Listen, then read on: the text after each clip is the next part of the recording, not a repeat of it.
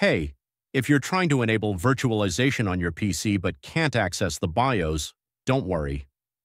In this guide, I'll walk you through how to enable virtualization without needing to mess with BIOS settings. Let's dive in. First, make sure your CPU supports virtualization. Most modern Intel and AMD processors do, but if you're unsure, you can look up your CPU model online to confirm. First, you need to turn on Hyper-V in Windows. Press Windows plus R to open the Run box.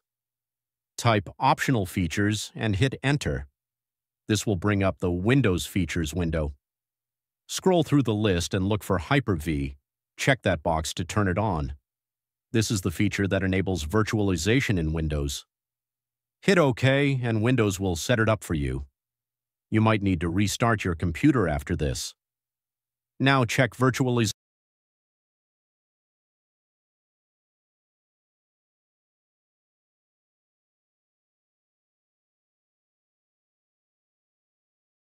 in Task Manager. Right-click the taskbar and select Task Manager. Go to the Performance tab and click on CPU on the left side. On the right, under CPU Details, you should see a section that says Virtualization. If it says Enabled, then you're good to go. If it says Disabled, we've got a few more things to do. Enable virtualization via Command Prompt. Press Windows plus X and choose either Command Prompt, Admin, or Windows PowerShell, Admin from the menu.